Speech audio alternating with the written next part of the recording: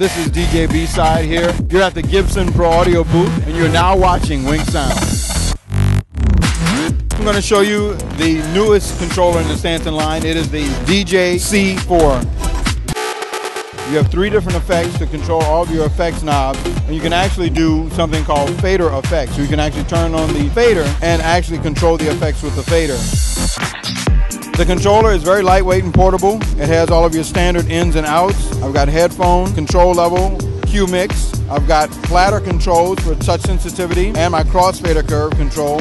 I also have a microphone input, a 1/4-inch mic, and for my connection points, I've got master balance, tip-ring sleeve out, RCA out, as well as 2 different inputs that I can switch between phono and line.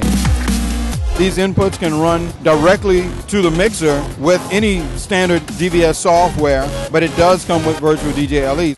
So if I wanted to control Virtual DJ with turntables or CD players, I can do that as well and still use this mixer. There's a 24-bit sound card built in, so all you have to do is connect your USB connection to your computer, install Virtual DJ. All of the mappings are already customized and done for you.